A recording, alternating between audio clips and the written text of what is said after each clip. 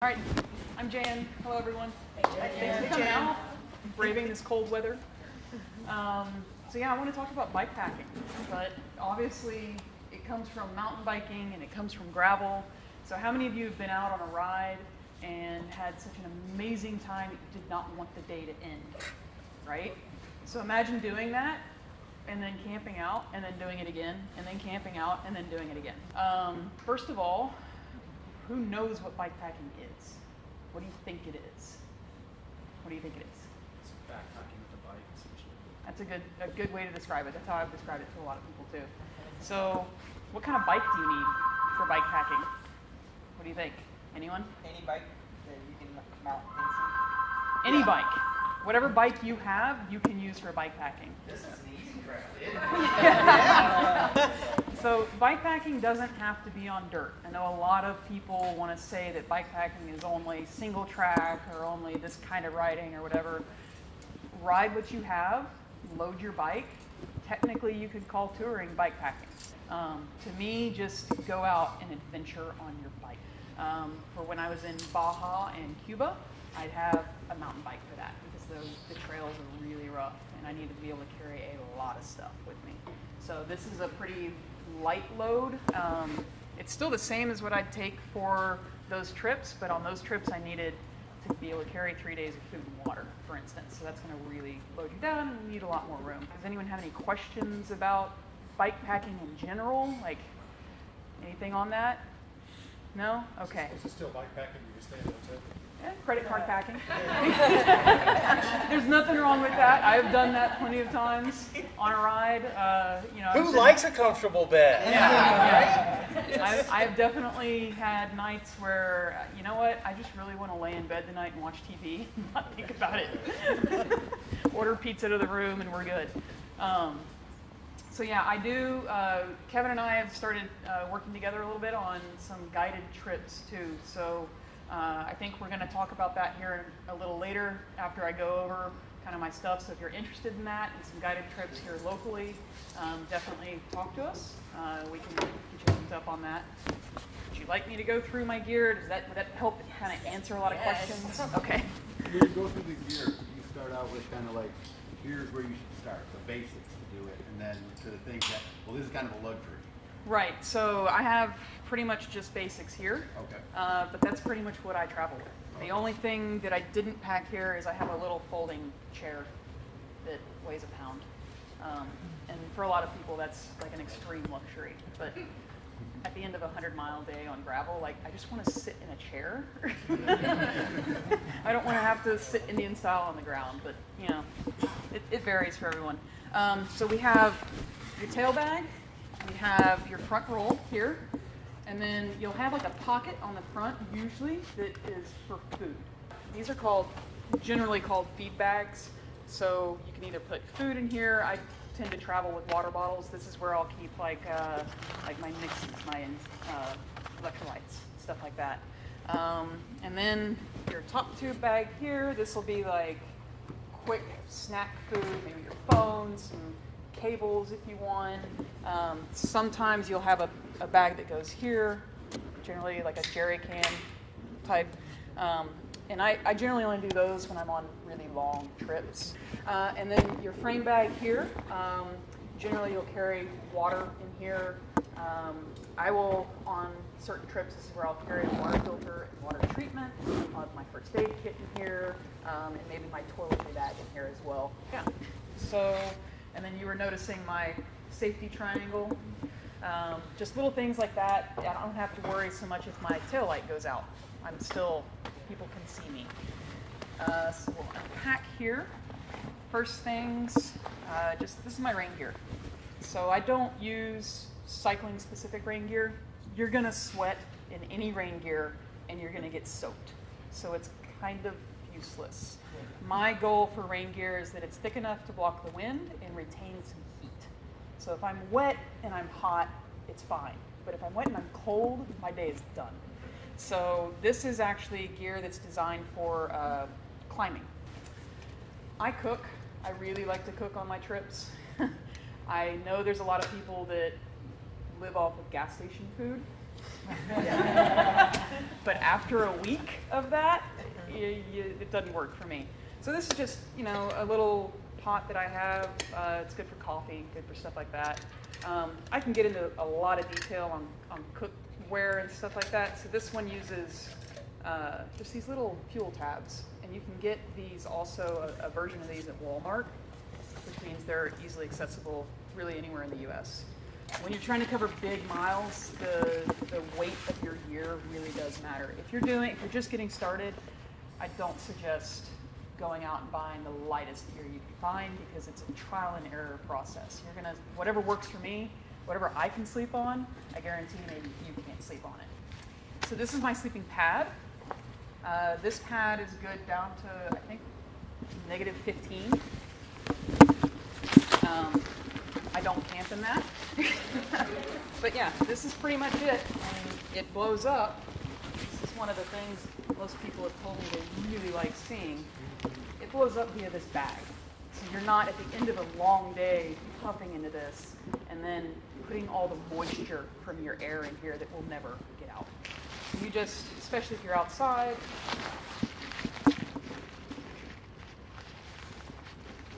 put this over the end. If the wind is blowing, it's a lot easier, you know, because you just kind of do that and then just start airing it up. So, in addition, this acts as a layer of protection for your sleeping pad, right, when it's stored. Additionally, when you're in your tent, you can put all your clothes in here and then use it as a pillow if you want. I tend to really focus on items that don't have just a single use. There are some things, sleeping pad, it's critical, but I like things when I'm looking for my gear and looking to buy certain gear. How can I use this for more than this one? Like, this is not just an inflator bag. It's a storage bag and a pillow, right? So if I'm going to carry it and it's going to take up space, it needs to do more than one thing. And the other thing to remember is that your sleeping pad is the most crucial thing to keeping you warm. Everyone focuses on a sleeping bag. But the problem is when you're on your pad, that whole bottom side of the sleeping bag is compressed. So it's doing nothing to insulate you. So this pad here, it's one of the reasons it's good down so cold because it has layers of insulation in it that helps reflect your body heat. So don't skimp on that. That's the biggest thing I can tell you. Don't skimp on it. I can have my 35-degree bag, and if it's 50 degrees out and I don't have an insulated pad, I'm cold. I can sleep on that pad with a 30-degree bag down to about 20 degrees, and it's fine. All right, so this is my tent body and my tent fly right here. This is a one-person tent, ultralight. It weighs 1 pound, 7 ounces. It is not very durable. So you could start getting into the super lightweight stuff, you start losing durability, and the price starts going up, right? So there's that triangle of cost, weight, durability. You can't really have all three. So when you're looking for a tent, like I said, this is a one-person tent. I know a lot of people, if you don't camp a whole lot, you're like, how is that a one-person tent? You got to remember that all you're doing is sleeping in it. You may sit in it in some bad weather. So the material here is super lightweight. When you start getting into the heavier tents, you generally have more durable material. So if you're going to be kind of rough on your gear, consider getting maybe a little bit heavier material for that. I do also recommend if you're first time camping, first time buying this gear, don't go out and just buy the lightest weight thing you can find. So on my bike, because I'm smaller and this bike is a drop bar bike, I end up keeping my tent poles here. So, and if you have a full suspension bike, do not do this. With this fork, it's fine. I have tested it and checked it. So I do use a footprint with this tent. That's the other thing with a heavy-duty tent, a heavier tent, you may not need a footprint. So here's my tent poles, right here. And then I took the tent, traced out a footprint, pretty dirty. That's it, that's my footprint. and I wrap my poles in it, store it there, it helps protect them. And yes, so this footprint protects the bottom of your tent, but more importantly, it protects your sleeping pad. Last thing you want is, oh, I don't need this footprint, and then go put your sleeping pad down and get a thorn in the tent, and then into your sleeping pad, and you wake up 2 hours later and you're on the ground. I run a generator hub on the front here, so I've got a headlight that connects to it, so I don't have to worry about charging a headlight, and then I've got a USB port here. So when I'm gone for days outside of civilization, don't have access to electricity, I can charge my devices while I ride. However, it's slow. It's kind of like a backup thing. So I buy a 2-port wall outlet. It's tiny. And I do the 2-port because then I can charge my phone and my Garmin, or my phone and my battery backup. But I also make sure it's a higher amperage. So the little iPhone plugs are like 1 amp, and it'll take forever. So this is a 2.4 amp. So it's just a little trick that I've learned. And if you're out with friends, you know, and you go into a restaurant or wherever and you plug in, and suddenly they can't charge because you're taking up the port. So this just a little tip there. This company, Fozzles, it's like flat pack, but it turns into, I use this as a cutting board if needed. And they make, this comes in a 3-pack, so this is the little bowl or the cup. Doubles as a cutting board if I'm prepping food. If you're going to be eating on the bike, and many people do the dehydrated meals, so you just pour water in, get the long spoon, because otherwise you're going to have food when you dip into the bag all over. So just a little tip there. Toothbrush carries toothpaste in the bottom that you can refill. That's it. Tent stakes. So the tent stakes that come with your tent are pretty good. I have different types of tent stakes, and I thought I put them all in here.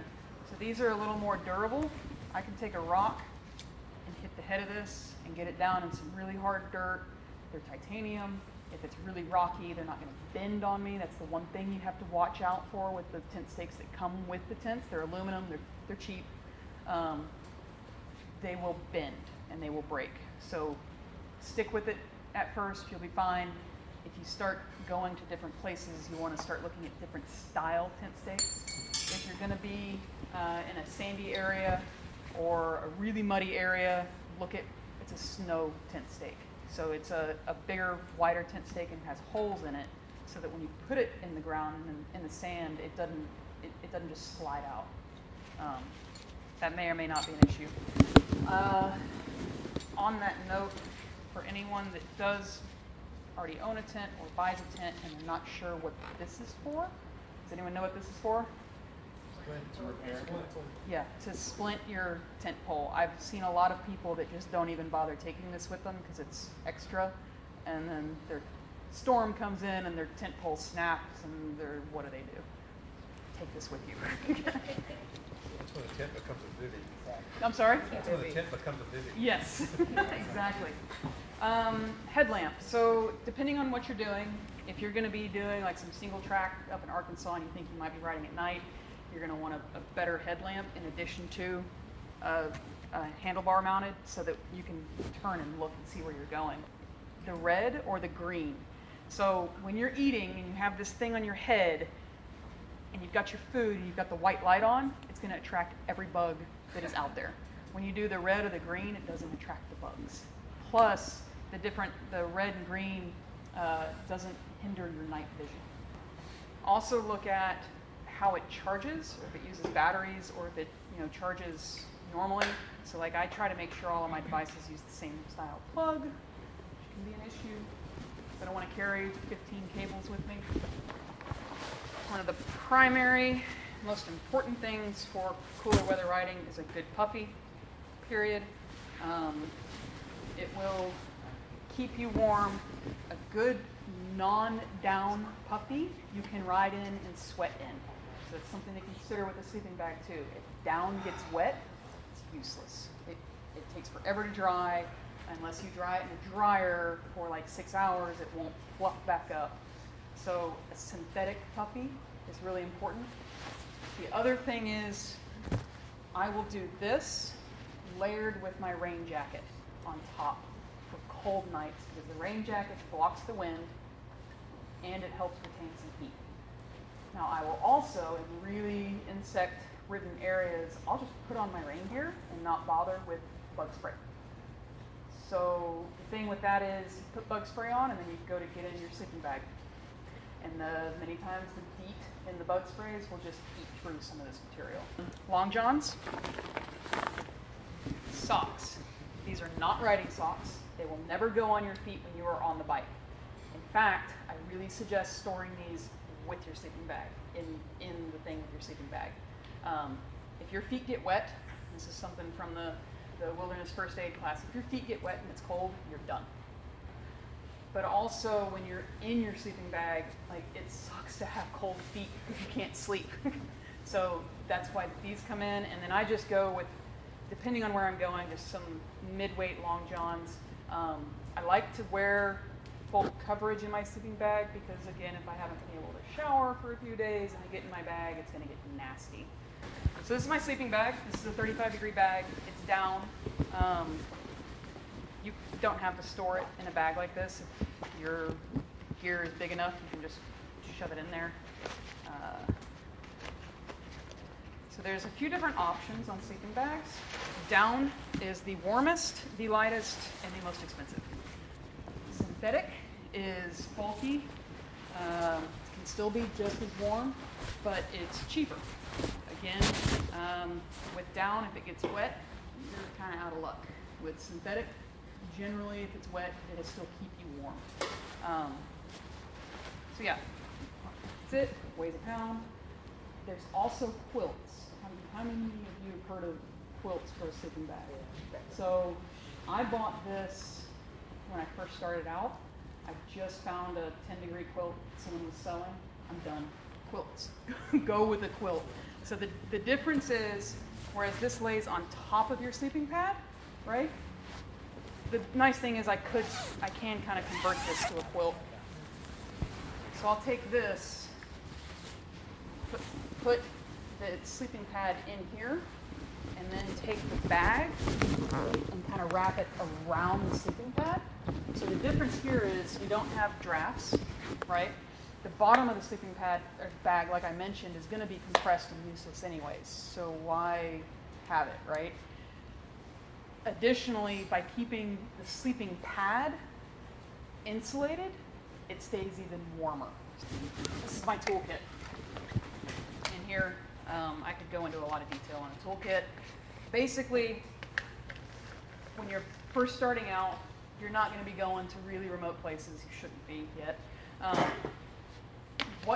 Think about what you would carry for a long day on the bike, right? If you're just doing a loop, if you're doing an out and back, that would be what I would start with. I run tubeless, which I really recommend.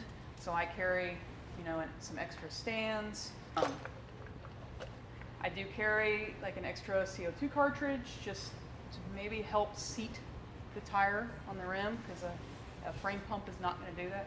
Didn't show my frame pump. Carry a pair of tweezers. This can also be a first aid thing, but if you have thorns, who knows? So this is a wolf's tooth chain tool right here. If you need to pull the chain off to fix it, and then it also has some master links in here. So the number one thing, and we've talked about this, if you don't know how to do something on the bike, you don't need to carry the tool with you. There's just no reason for it. If you are going to be on a trip with other people who might know how to do it, then yeah, carry the tool. But if you don't know how to use the tool, it's going to just frustrate you. You can end up in a lot of other problems. So this tool also has, for the valves, to be able to pull the valve core on a tubeless setup. That's here, so that's something you need. And all the guys at the bike shop will definitely be able to help you figure that out, what you need, and the right tools for the job.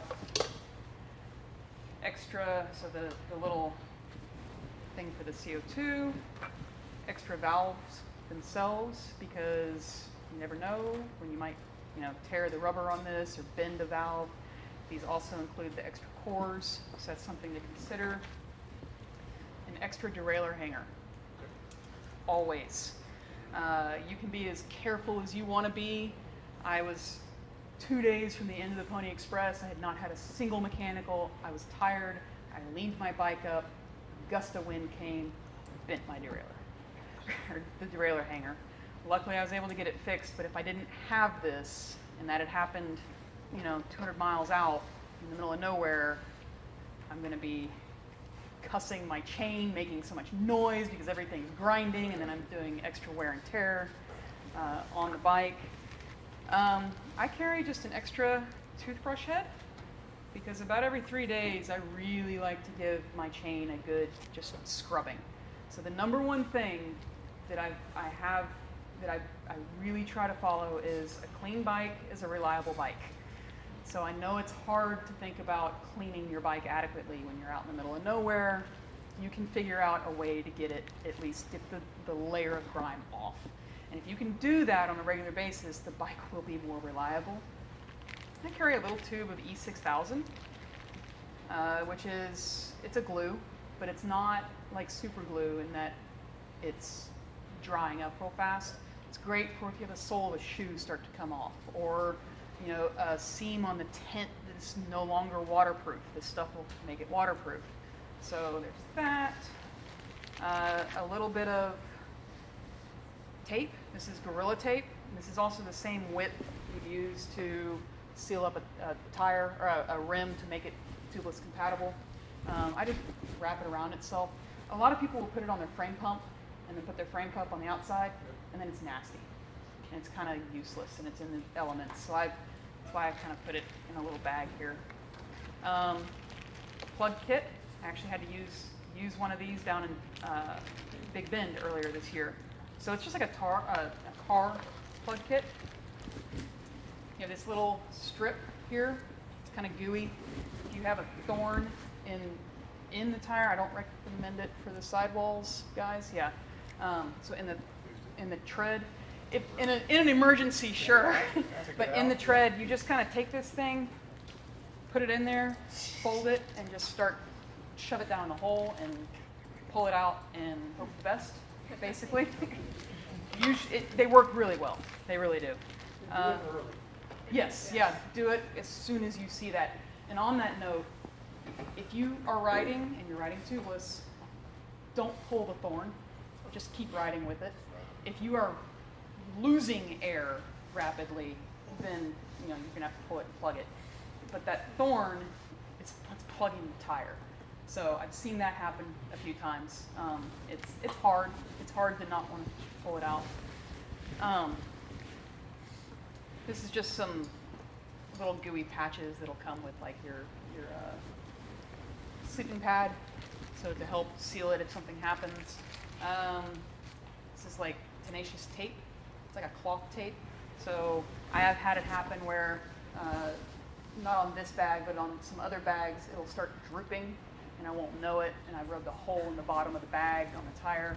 That's where this stuff comes in. Or my tent fly, I got a cotton zipper, ripped it a little bit. That's where this stuff comes in. Some tire boots. I don't really know how useful this would be with all the slime in there, but I use this. I would use that with, potentially, floss and a curved heavy-duty needle, like you would use for leather work. And you can find these at Joann's or Michael's. But I do the floss because I like to floss, but it'll double as a thread. So in Baja, we had an instance where a guy slashed the sidewall. He used floss and thread, sewed it up, and then we used some glue on the outside, put the E6000 on the outside, and then took a bunch of sand and put it on there to try and help, coagulate. And he rode the rest of Baja like that. Rode another 1,000 miles. Tubeless. Wow. Yeah, yeah. I was going to say, I've had an issue where it was like a nail and I had to pull it from the tire and it wouldn't clog up. I was sort of riding and the dirt sealed it up. Yeah. Sometimes that's all you got to do is just keep riding. Yeah, yeah. So if wherever the thorn is, when you pull that, if you're riding tubeless, put that at the bottom so that the slime and stuff can seal it. Don't leave it up here because it won't seal. And then just some basics, safety pins, because they always come in handy. I carry just a little extra link of chain. Actually, in Baja, we had one of the guys that, that this center part just disappeared on him. And suddenly his bike was riding like crap, and so we had to just put in a little link of chain and the 2 master links, and everything was fine. And then these are like 49 cents. It is an adapter for your tire, so that if you are out somewhere and you need this, like for me, if I needed to seat a tire, I could go to a gas station or a auto parts or an auto store, and this will allow me to use their air compressor. So, and that is literally it. So the most detailed stuff is in the toolkit. But yeah, the main thing is you need shelter, so a tent or a bivvy or a tarp or a hammock. You need something to sleep on, so a sleeping pad and sleeping bag, and then maybe some warm clothes for the end of the day for just a basic trip, right? So like and a bike, yes, you need a bike. Whatever bike you have, but a gravel bike is pretty nice because they're designed to handle a little more weight. And well, I say gravel bike. Mini gravel bikes are designed to handle a little more weight, the rougher terrain. So yeah, and we've got some trips coming up, some guided trips. So for that, we do have, like Kevin has here, the gear that you can rent. There's just not much you need for these intro trips, because you can just run to the convenience store and grab a sandwich for your meal. You don't need a cook set, So this is pretty much the gear that I run for every trip I do. What kind of shoes do you use? I use the Shimano XC5s. They fit my foot, they're comfortable. I really like the sole on them for walking around, Yeah, that's my next question. Yeah, for hike a bike. Yeah. Hopping it up a mountain where it's suddenly at 22%, and just walking around in the grocery store, So, I do sometimes. So if I'm going to, say, state parks, I don't like going in those showers barefoot. So a little trick, and I actually didn't, I had to throw them away. If you go get a pedicure, Get those, yes. Right there. goes with you, and it helps keep things light that way. Otherwise, I do have like a pair of water shoes for longer trips. If I think I'm going to have to do some water crossings and I don't want to get my shoes and socks soaked, then I'll put those on. And at the end of a long day, weeks at a time, I want my feet to breathe. So yeah, camp shoes are definitely an option. Wearing the same clothes every day for a week, month. I do. Yes, 5. At the end of those long days, it's important to get out of those clothes. Yes. So that's why I have the long johns, right? So you're either in your can or in your camping. Pretty much. Yeah. It kind of depends on what I'm doing. I'm a big fan of like baggies, because I can walk around in a grocery store and not get stared at in the middle of Kansas, in the middle of nowhere. And at the end of the long day, I can take the shorts, the undershorts off, the chamois off, and just wear the shorts too. But yeah, and the big thing there for me is learning to live on the bike without chamois cream.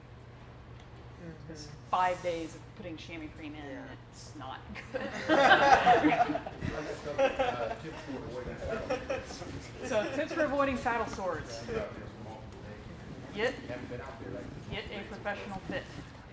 Number 1, come see these guys and have them fit you on your bike. Number 2, a good chamois. A good high quality chamois, and one that you have put time in on.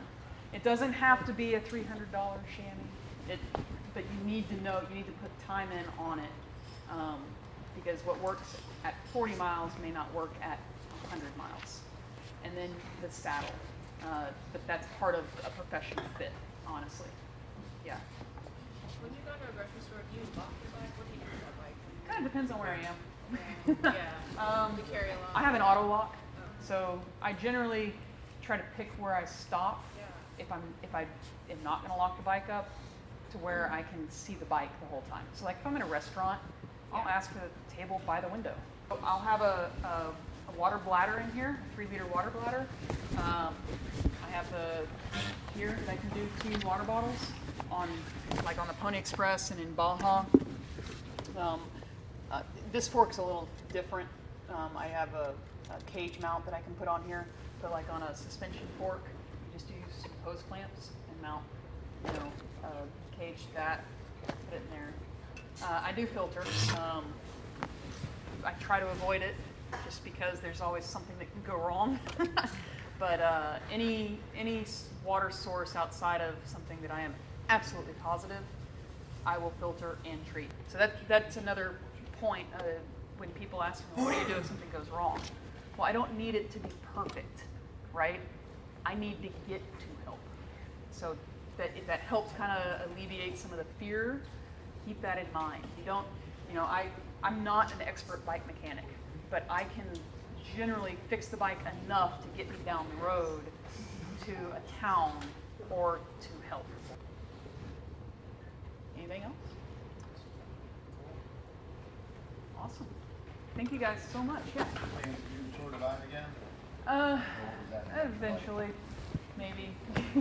I don't handle the cold real well, and the Tour Divide is cold, lots of cold. And that's kind of why I've gone Pony Express, Baja, Cuba. I started to do a lot more desert riding. So. That's the Sun Generator Hub. Okay. Yeah, the SON Generator Hub. Yeah. Thank y'all very much. Yeah. Appreciate it. Thank you guys.